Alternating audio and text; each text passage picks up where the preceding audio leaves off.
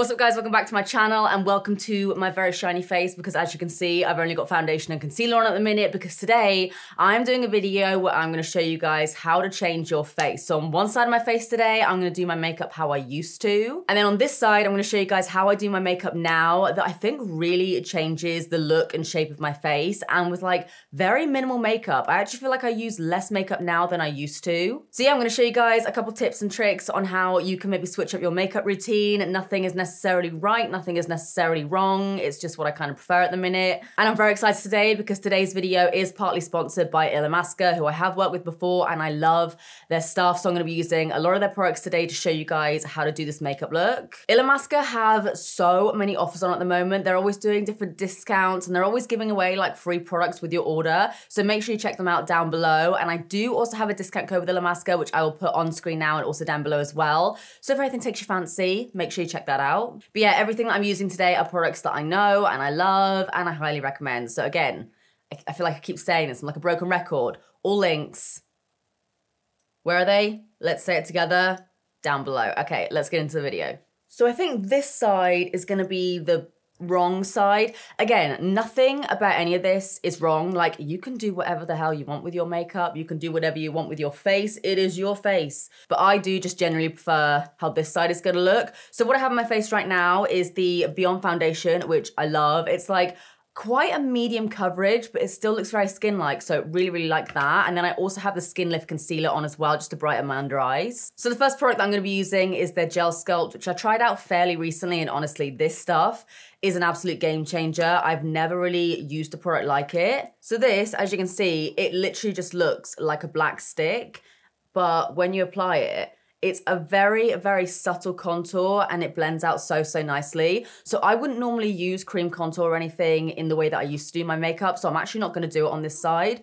But what I'm gonna do is pop this on my cheeks and I'm gonna go quite high. Like typically I would put my contour here. I'll show you guys in a bit when I'm doing powder contour. But what I'm gonna do with the cream, especially because it's quite subtle, I'm gonna go quite a bit higher. And then for around my neck here, normally I would put contour just kind of like anywhere around here, but I'm actually gonna go right underneath. Like there's already a bit of a shadow there for me anyway, but I'm gonna go right over the top of that. And then also at the back here. And then I'm also gonna go around here and ignore the hair dye. That's giving me like, it's giving me like a slight little blockhead situation going on. I just got my hair dyed for when I go into locked in, which I still can't believe is happening. But yeah, I'm gonna pop a little bit just above my temple. And I'm just gonna blend that out using the foundation brush that I used before. And I'm gonna blend it upwards. If I was to ever use cream contour before, I would just put it on and literally just like apply it like that, which is fine. But doing it upwards just means that my face is gonna be a lot more lifted. I mean, you can see how subtle this stuff is, but I like that. Like, I don't necessarily want like a gray stripe going down the side of my face. I just want a little bit of a shadow. Just bring that upwards. And then again, I'm bringing it upwards around my hairline. So that is literally it for the cream products. So now I'm just gonna powder everything down like I would normally. This is just a loose powder from Illamasqua. And this has such a nice smell. It's very subtle, but it smells like icing sugar. I feel like one thing I do differently as well now is I use a lot less powder. Like before, I never really use much powder anyway, but now I use a lot less. So now we're gonna move on to bronzing and contouring, and I feel like this is one of the steps that really makes a difference in your face. So I'm gonna be using their color correcting bronzer, which looks like this. You've got a nice little blue stripe down the middle. And on this side of my face, what I would normally do is I would go in with quite a big brush. And don't get me wrong, when I'm in a rush, I will still do this because it still works. But I would normally just go in with a big brush and just put it all over my cheeks really. I was always taught to do it in like a 3 motion, so kind of go around and onto the jaw like that. And again, if I'm in a rush, I will do it like that because it is just very like easy and quick just to splat it all over your face. What I tend to do now is I tend to concentrate it a little bit more. So you should be able to see the difference in a second. And what I'm doing this time, guys, is I'm not gonna do anything like really ridiculous on this side. I am just literally gonna do my makeup like I would normally. I'm not gonna try and make it look like crazy different just for the sake of a video. I'm just gonna do exactly what I would do before. But what I'm gonna do on this side is I'm actually gonna take a denser brush and take a little bit less product. And I'm gonna build it as opposed to just going straight in. I'm gonna take a little bit more time to build it up. So again, I'm starting in the same place that I did with the cream contour and just going upwards. I'm not doing a 3 shape or anything like that. I'm just dusting upwards. Already just from doing that, I don't know if you guys can see the difference, but I feel like that looks like it's actually a better cheekbone, whereas this, I just look more bronzed, and it's kind of coming down onto my cheeks a bit more as well, which can sometimes make my face look a little bit more almost like droopy. And then again, at the same place that I put the cream contour, I'll focus it more up there. And then for my jawline, again, I'm doing the same thing that I did with the gel contour and going underneath, as opposed to just going like, yeah, that'll shorten my jaw a little bit or sharpen it out. I'm gonna go underneath, and I'm doing a lot less than I would before. Like, do you guys see the difference a little bit? I feel like this side just looks a lot more lifted than this side. This one just looks like, oh, she's got bronzer all over the side of her face, whereas this one, it's like, oh, are they your natural cheekbones?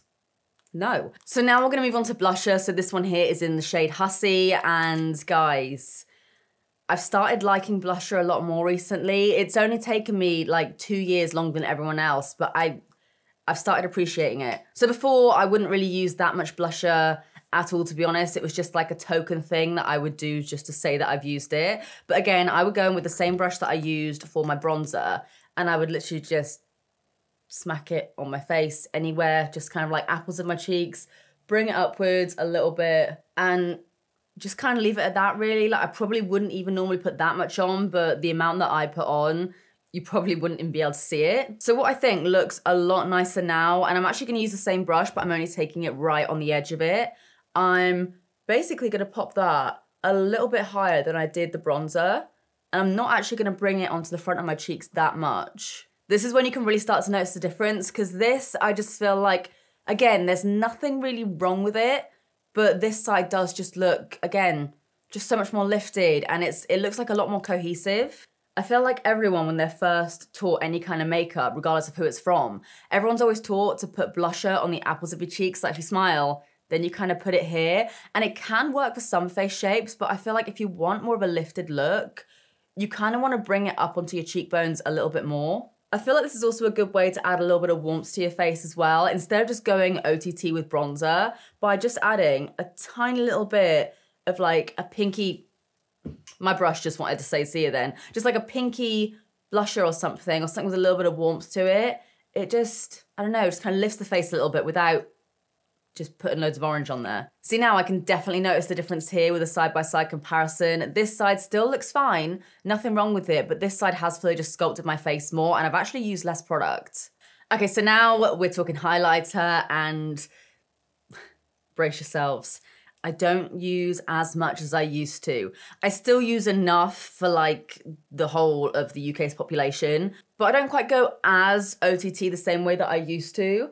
So normally, I would just go, hell yeah, let's whack this all over my face, all over my cheekbones. I do love it though, like I still do this sometimes, okay? And the highlighter that I'm using, by the way, which I'm obsessed with, is the OMG Beyond highlighter.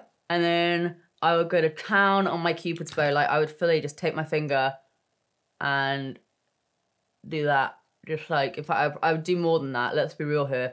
It would be proper milk mustache, which again, has its time, has its place, but it's not my go-to now. But yeah, nowadays, I don't take as much, and I don't take it like all over the brush. I'll just kind of focus it on the tip, and I'll go a little bit higher and concentrate it a bit more. So instead of just going the more the merrier, I'll be a bit more subtle. I can't believe I'm even saying this. More blush, less highlighter. Am I me? Like, am I in like some alternate reality or something? Like, what has actually happened here? And then again, a very, very tiny amount on my forehead, because I don't want the shiniest forehead in the world. I just mattified it down for a reason. So I'm only gonna take a tiny bit just to give me a little bit of dimension, just so I don't look like a sheet of A4 paper. And instead of this side, where I'll literally take the highlighter down to about here, I won't really go past the outer corner of my eye, because I find, again, it does just make everything sort of look a little bit more droopy. It's like, it doesn't seem like it would. You kind of think, okay, highlighter, the more of it, the more it's going to lift my face. But as you start to bring things down around here, it does just kind of, I don't know, I feel like it just detracts from everything. And then what I do still like to do is go over my highlighter with my foundation brush just to set it in very, very lightly.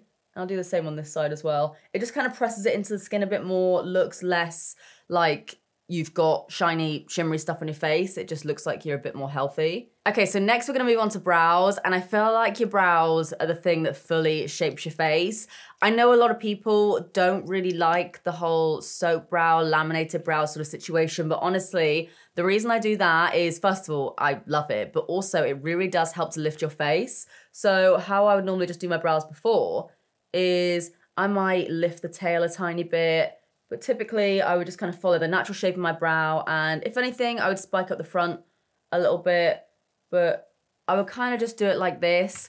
And I know some people do prefer that. It's a lot more of like a natural looking brow, but for me, I want a bit of lift. So I will mostly focus the brow gel on this part of my brow. So if I want to lift the arch a little bit, I will quite literally brush pretty much upwards, just making sure that all the hairs kind of stay where I want them. So that's the hairs fully brushed up, and I actually used to wear my brows like this, but I've kind of tweaked it a little bit now, so I'll brush them up, and then as they're drying, I'll sort of bend it around a little bit just so I'm not like full-on werewolf. It's so fun to look at because it literally looks like I'm raising one eyebrow at you just from lifting that little bit there. I also like the fact that it gives me a little bit more eyelid space, or at least the illusion of more eyelid space, because it just means that I can just like fit a little bit more in there because I've lifted everything up. And then when it comes to filling in my brows, I don't tend to fill them in that much, if ever now, because I don't really feel like I need to. Like, I've never really needed to because my eyebrows have always like had their own postcode. What I would actually used to do to lift my brow is I would literally just pencil it in a little bit higher, which again is something that you can do, but I would do it quite harshly because my brows are so dark anyway. I would have to fill it in a bit more just so it didn't look that weird, but in turn it ended up looking more weird than I wanted it to. And I'd also fill in the front a little bit as well, because I was always under the impression that like, oh, when there's gaps in my eyebrows, that's not good. But I think because my eyebrows are quite harsh as they are anyway, filling them in even more did just make them look a lot more blocky. And sometimes I will still get a gap in my brow, or I might overpluck them a little bit. So if I am gonna fill them in at all now, I'll just go ever so lightly over a couple of the gaps. Instead of properly trying to fill everything in, I'll just very roughly shade it in. And like, for example, here, I've had one little brow hair flop out.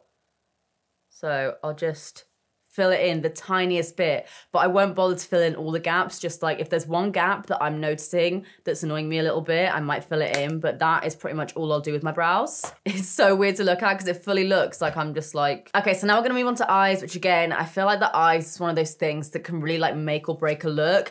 I'm gonna keep it quite simple today just because, again, that's what I would normally do. So I'm going in with the Elemental Artistry palette today. It's got a whole load of mattes, a lot of really cool tones, and a couple of warm tones in there as well. There's one shimmer, this black, by the way. One of the best black eyeshadows I've ever tried.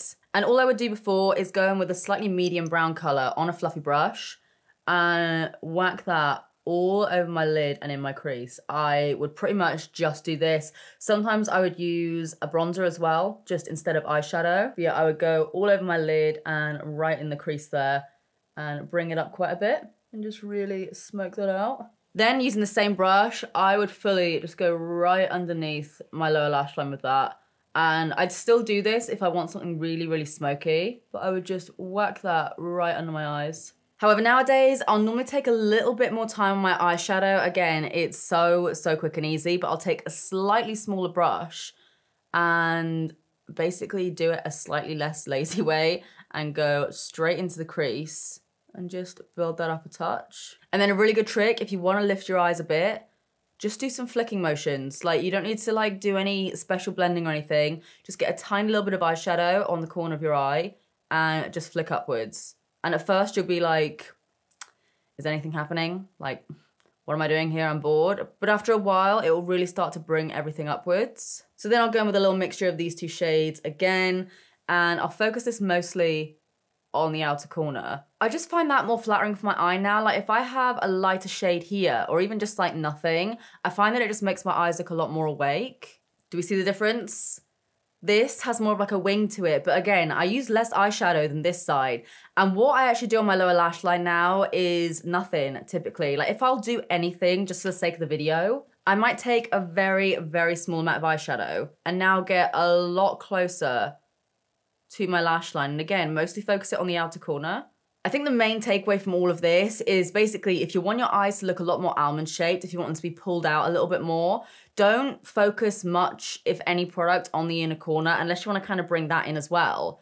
Just focus it on the outer corner. So the next step is something that I never used to do. It would be so rare for you guys to see me with any kind of wing, but these days I do it all the time. Like even if I'm just wearing a little bit of concealer or something in my brows, I'll normally do a little bit of a wing on the corner of my eye. And so what I'm doing here is I'm taking that cool tone brown.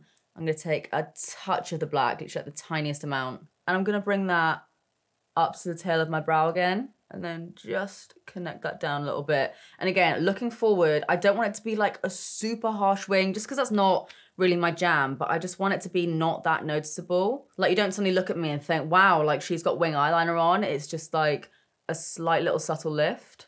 And you can obviously do this with liner if that's what you want to do, but I personally prefer to do it with eyeshadow these days. Sometimes I'll even take a little bit of eyeshadow or just like a brown liner or anything like that and pop it right onto my inner corner, trying not to poke my eyeballs out here.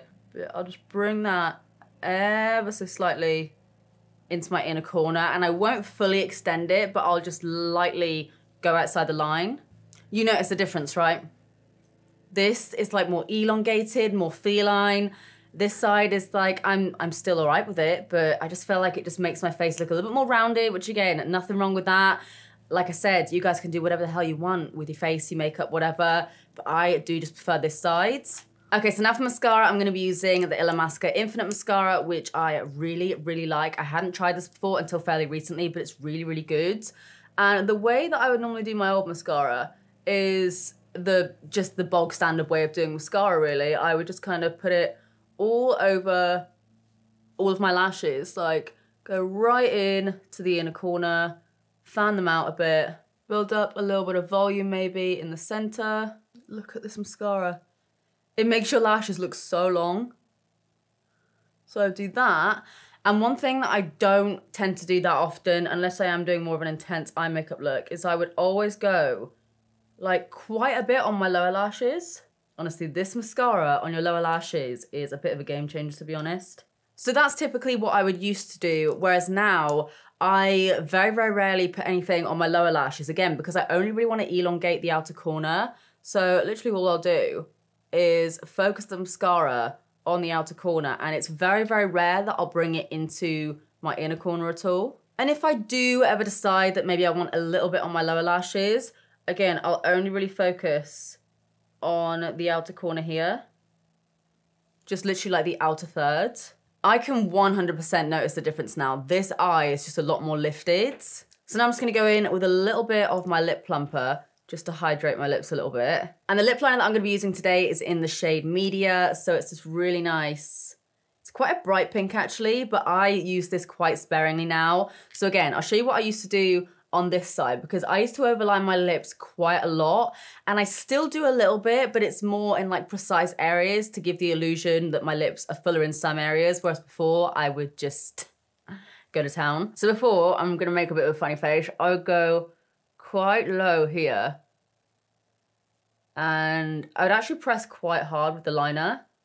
And for my top lip, which I feel like is the thing that's the most different these days, I would overline everything. And there would never be much shape or much definition there. I would fully just do like one fell swoop around my lips, just like that. So you can see it has made my lips look a little bit fuller, but I get the same kind of effect of my lips looking fuller. If anything, they actually look a little bit more full when I do this.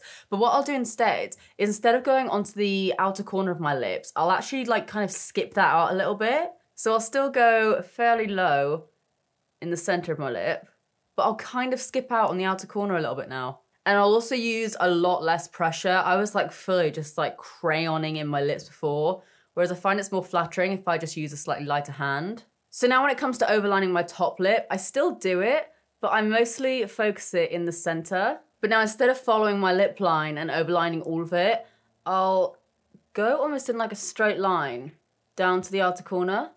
And doing this, instead of making your whole lips in general look bigger, it doesn't make them look wider as well. It'll just focus it more so on the center, just makes them look a little bit fuller in the middle. And I feel like that looks a lot more flattering, a lot more natural. And then something that I never used to do before because I just couldn't be bothered is I'm gonna take the Skin Lift concealer, and to sharpen up that line even more, I like to just go down the sides of my lips as well. And you can even conceal around here if you want to. And then of course, like nothing's changed here. I still do this all the time. Again, taking the Skin Lift concealer and popping that right in the middle of the lips. Just to give it a little bit of an ombre. And again, that'll help to make your lips look fuller without having to go overboard and really overlining them. It'll just make them look like they're a lot fuller in the middle. I feel like the lips just look so much better this time around. Everything on this side, I just love it so much more now. And then last but not least is something that I think makes such a huge difference. So if I ever have time, I will always do this. I'm gonna pop on some lashes, which I never used to do for this sort of makeup look. Obviously I would if I was, you know, planning on going out or if I had a little bit more time. Before, if I was to put on lashes, I am quite a small person, so I'd always cut them down a fair bit. I would normally make them into like 3/4 length lashes. But now, I'll probably cut off like 60% of the lash. And again, to lift the eyes, I'm gonna pop that right on the outer corner.